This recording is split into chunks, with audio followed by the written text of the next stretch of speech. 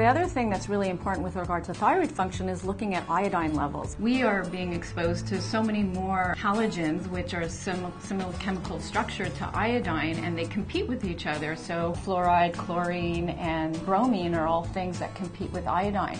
And essentially we have bromine that's in all our breads, and then we have fluoride that's in our drinking water and our toothpaste, and then we have chlorine in our drinking water, and then there's a lot of chemicals, even sucralose, that has a chlorine molecule that again so competes with the iodine molecule. Iodine is not only just important for thyroid function, and just so that you understand that iodine is one of the building blocks to make thyroid hormones. So if you don't have appropriate iodine intake, you're not going to have appropriate thyroid function.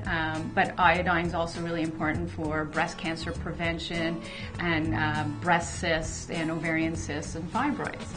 So over the years, our food supply of iodine is being reduced because the soils become deplete, and where the government many years ago had added iodine to salt as a way to sort of cope with goiter, which was an iodine deficiency, people are not using table salt anymore, and they tend to use more sea salt, which may or may not actually have much iodine in it.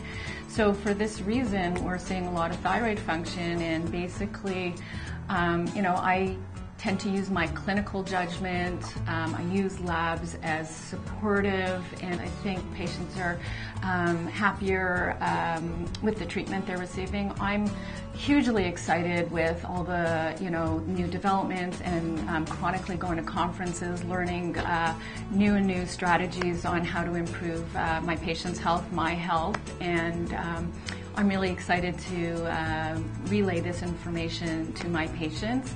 And just stay tuned, because I'm still developing and metamorphosing, and my patients benefit because of it.